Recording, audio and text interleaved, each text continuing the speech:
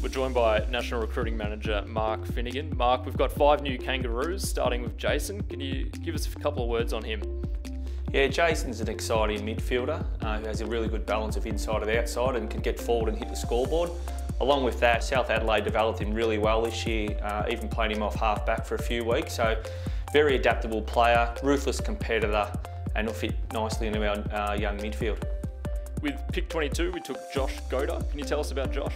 Josh is an athletic, excitable player who can play multiple roles. Although he's played a fair bit of midfield this year, he has played a lot off half-back and also forward as a 16-year-old. So we're excited what he could bring to the club with some speed and run off half-back for us.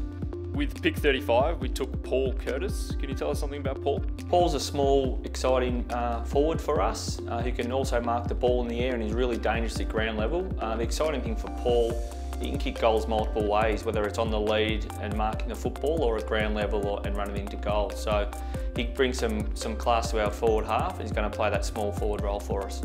With pick 38, we took Miller Bergman. Miller's an elite runner, great decision maker and a user by foot. He can really break lines with his run and carry and his foot skills sort of cut up the opposition. He can also play multiple roles, whether it be out half-back, wing and push forward for a game this year where he kicked 3 goals in a quarter.